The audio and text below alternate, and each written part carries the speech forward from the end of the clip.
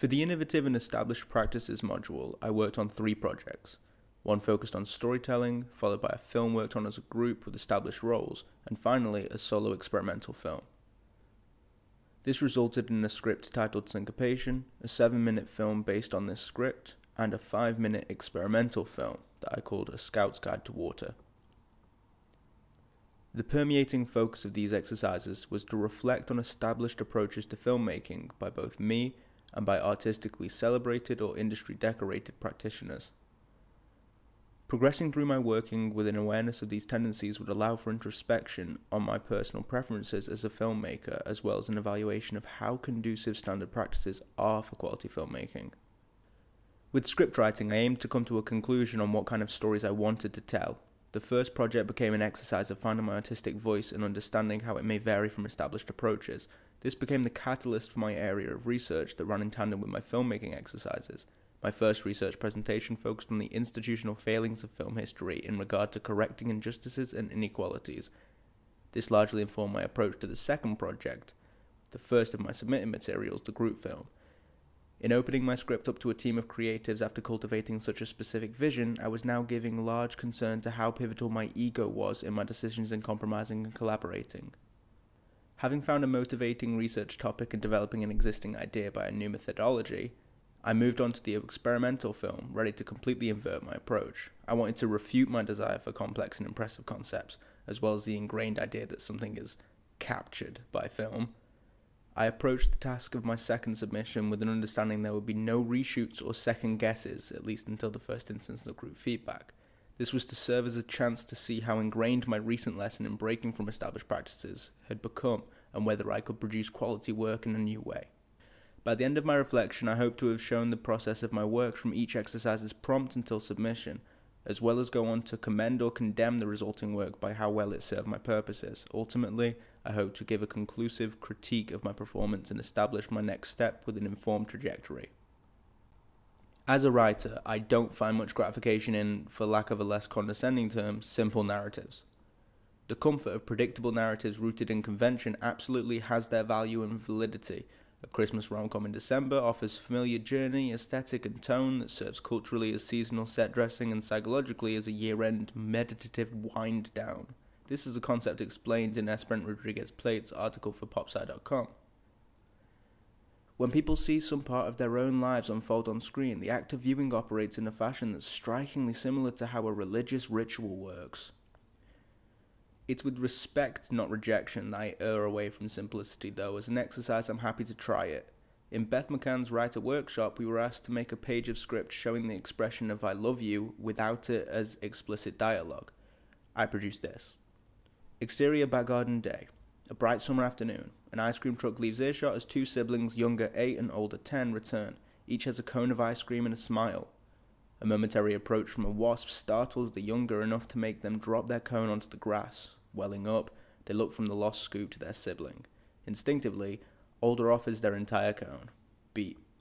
Younger rushes inside, coming back out with a plastic plate and knife. Younger sits, requests the ice cream and scrapes half onto the plate before returning the cone. Older sits alongside their sibling and swaps their portions, jamming the knife into the plated half as a makeshift cone. The 2 eat, watching ants gathered on the fallen scoop.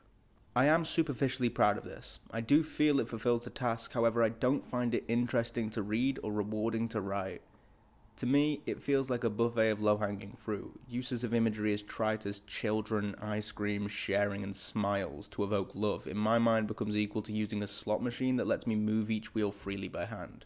What was once a flashy and exciting exploration of trial and error becomes a mechanical process of easy and obvious choices.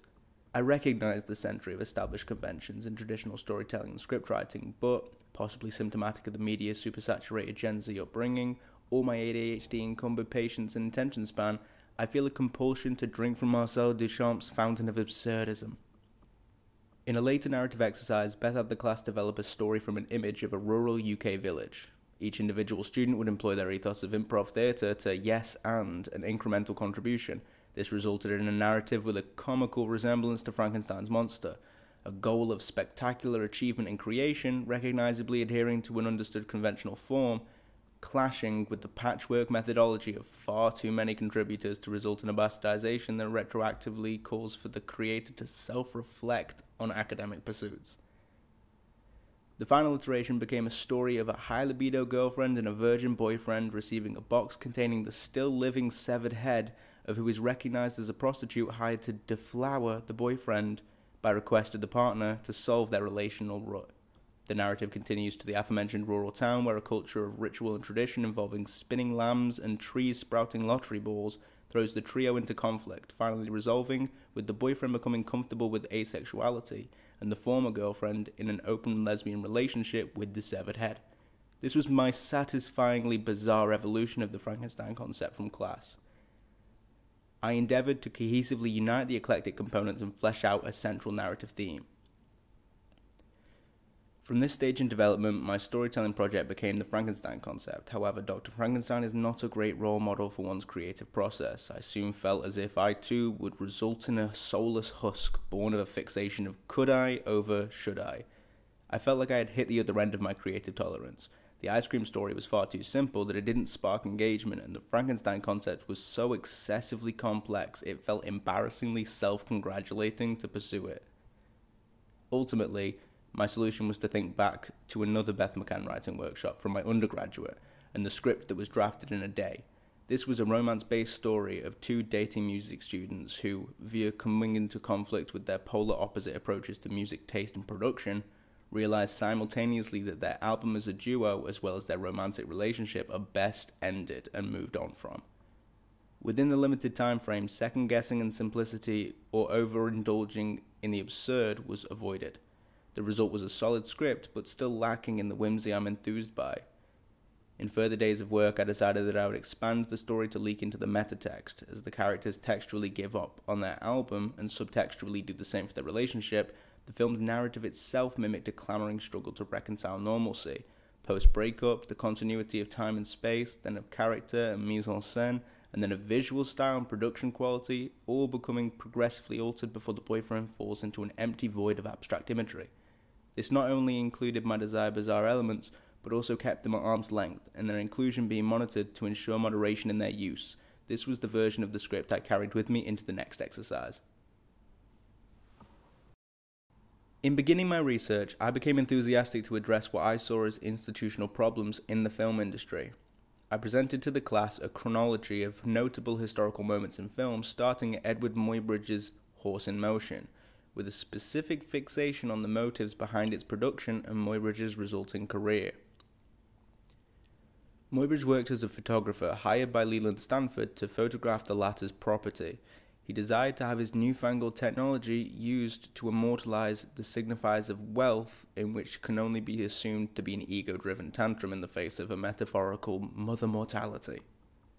Muybridge obliged, but fell short of satisfaction when photographing a horse. To appease the financier, an array of sequential cameras triggered consecutively successful captures of the horse in motion. It was photographed with such a time frame that when viewed in rapid succession, the illusion of motion was achieved. Chronophotography, and in turn filmmaking, was born at the behest of a rich man wishing to gloat. Muybridge would go on to a career of photographer and a penchant for name changes, first changing the spelling of his name to resemble that of a past British king, before dropping all performance of modesty to work professionally as Helios, named for a Greek god. There was also an instance of Muybridge adopting the name Eduardo Santiago Muybridge while selling work in South America. All things considered, I feel fair in saying that film as a medium began from opportunistic and egocentric motivations.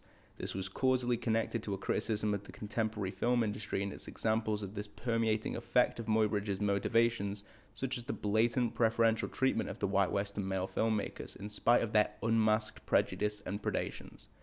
Stanley Kubrick's abuse of Shelley Duvall on the set of The Shining is an example of this. One article accounts, according to Duvall, the role was emotionally and physically exhausting, as she would have to coerce her body to be in a state of constant panic to appease the filmmaker's expectations regarding the character. Decades prior to this, Alfred Hitchcock showed even more dehumanizing attitudes towards star Tippi Hedren during production of The Birds.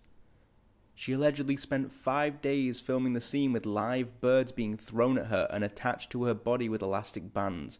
Hedren says she broke down when a bird that had been attached to her shoulder almost pecked her in the eye, and she spent the following week in bed, exhausted.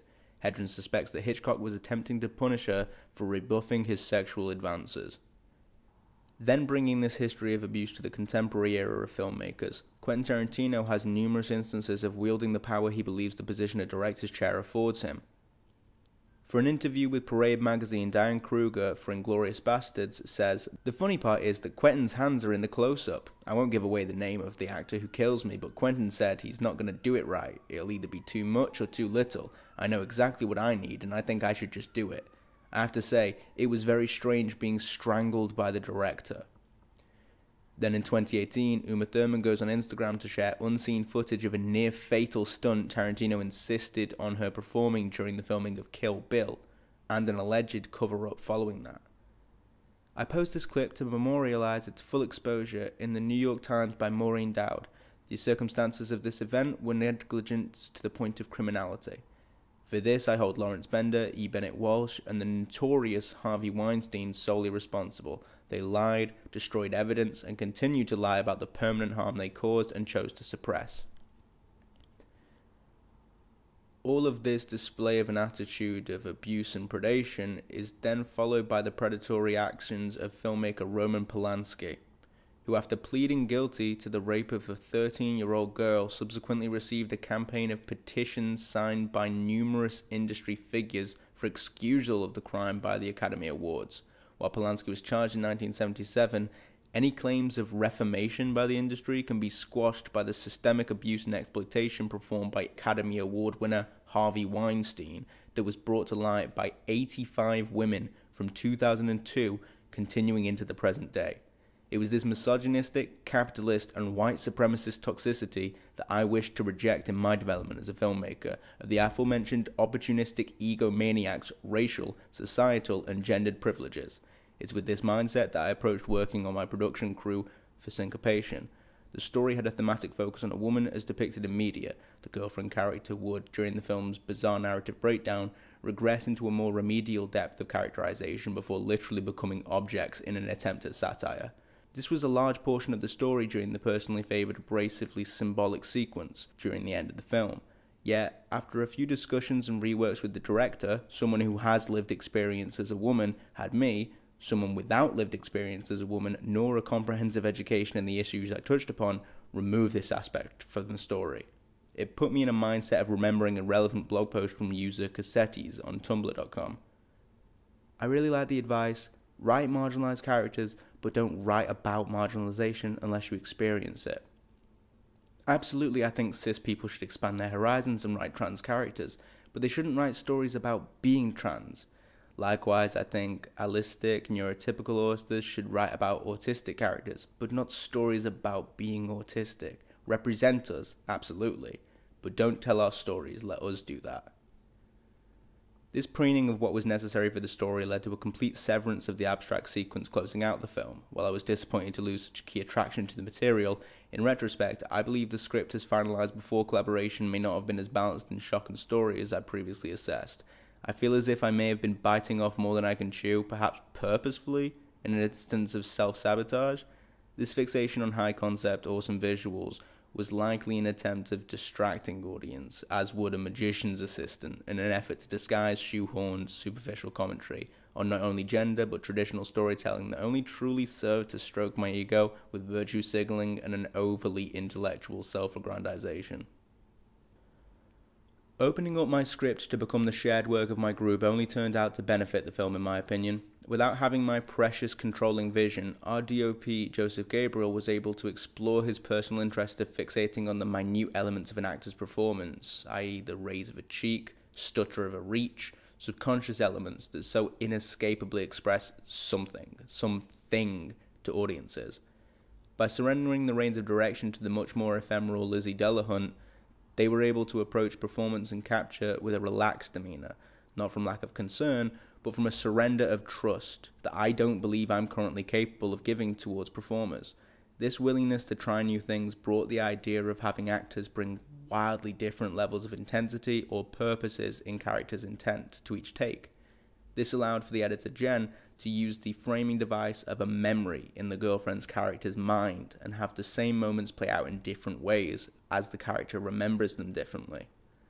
This compromise of space-time and metatextual elements to the storytelling was able to scratch my itch for weirdness in films I want to be a part of, as if to prove the phrase, if you love something set it free and if it loves you it will return. My surrendering of the forced surface-level eccentricities allowed for a gratifying excitement of having that aspect surface naturally as a point of collaboration. It's a level of joy I've not felt before in filmmaking.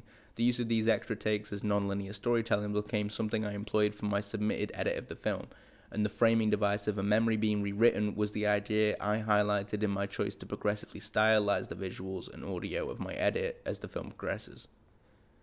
As an editor, this new approach to procuring material to work with also served to revitalize my editing attitude, as rather than assembly of long since decided pieces into their correct place, akin to IKEA furniture construction, the edit process was now a game of fun, experimentation and play, with various options to coverage, performance, and action with next to no constraint on how it's been presented beyond my own desire to justify it. I was an active editor with a creative voice. This is much more preferable to the constrained environment I made for myself in instances of being writer, director, and editor in previous projects. Discovering just how exciting and surprising it can be to not have strict guidelines or deeply revised concepts before picking up the camera became a large proponent of my methodology in the next project and submission, the experimental film.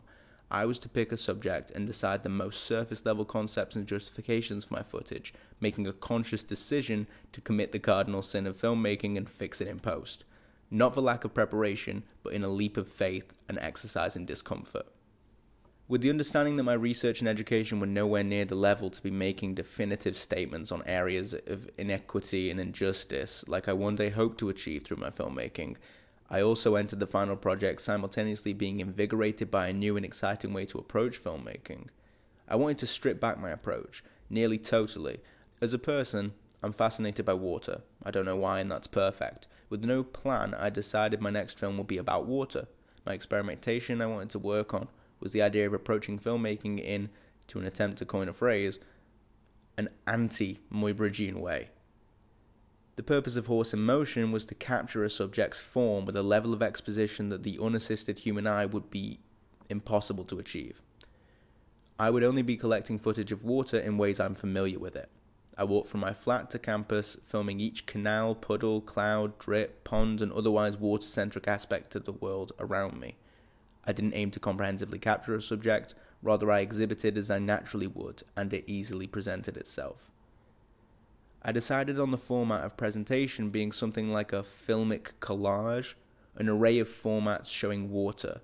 One segment of the film's visuals is very literally a collage, the water cycle as taught to high school level students presented through stock images of water contorted to represent other forms. A snowflake and painted stream were amalgamated into raindrops formed from a cloud made of ice onto a mountain constructed from images of hot water boilers and a garden sprinkler. This established a pseudo-educational tone, especially accompanied by some fictional narration referencing a scout performing reconnaissance on water. As we moved into the second section, we shift from stock images of water to collected stock footage of water, visually degraded and then on a level of the video's metadata specifically corrupted. This sequence had video elements bleed into one another with obscured start and end points. This was done to lend to a feeling of imperceptibility and a shift from the organization of the first sequence. The audio includes a second scout's report talking about how, when accounting for ice as a form of water, the scout is technically surrounded by it. This lends to the thought that the attempt to survey the water as a subject has taken a turn for hostility. The sequence then continues with overlapping audio of water facts such as the percentage of water in organs, beverages, as well as my personal life memories that in some way include water. This maintains the educational premise but also shifts away from the idea of an accurate and total encapsulation of a subject. The final section of footage is of a bath being filmed as recorded by a 360-degree camera, edited and stylized beyond all recognizability to resemble the creation of the universe, development of planet Earth, and the evolution of organisms as facilitated by water. This is all done with so little focus on actually conveying that chronology, it serves to be the end to an attempt to study water. The final account from the fictionalized scout is not only barely audible, but the dialogue speaks manically about how, with an obfuscation of truth and bias, nearly everything around the scout himself included is water. Music is the only accompanying sound as the film plays out to a title card before ending. Having completed the experimental film, I'm very satisfied. I achieved my main goal of creating something with only first takes and minimal effort to convey a message, and as it stands, I find it hard to word and elucidate what it is about the project that appeals to me. Ultimately, that was my aim, and I am very pleased to be unable to evaluate my work. I set out with a mindset of equating a narrative fiction film to the performance of an animal in a circus. They're forced and trained to perform feats of wonder for the amusement of a crowd. There's not a lot of compassion for the animals that make up the show, and most audiences leave with a distorted view of what the world outside the big top tent is like. I then draw another allegorical link between documentary filmmaking to a museum's exhibited artifacts. There are more educational motivations and an academic desire to inform, but the exhibition is not without sanitation. The animals are stuffed and the weapons are behind glass. That's not to mention the unaddressed biases involved with the perspective of those writing placards of information for items in a museum or sourcing foreign objects for the museum in the first place. As opposed to these perspectives of how film and other methods of experiential audienceship can be compared, with A Scout's Guide to Water, I hope to emulate the approach of a safari. The subject has the autonomy of showing itself to viewers and at no point is attempted to make its display of content feel comfortable or natural. This is the level of depth and critique of standard filmmaking I felt equipped to make. In conclusion, I feel that regarding my desire to create a chronology of my ideas as they develop from prompt to hand-in, I've managed to wholly observe the process, allowing me to internalize the steps made during this reflection. I believe through my storytelling module, I was able to orient myself as I stood when entering the master's studies, with work done to find an authorial voice. I also think that the personal introspection I went through was not only fruitful, but necessary. To go into the group film project, not without reservations about offering my work up to alteration, but still with the bravery to allow myself to be corrected and criticized is something I'm quite proud of. The result of this discomfort was worth it when my collaborators did nothing but enthuse my confidence in my peers and relieve me of the belief that only I can pull off my ideas. In fact, my ideas can be elevated when I stop restraining them to being just that, mine.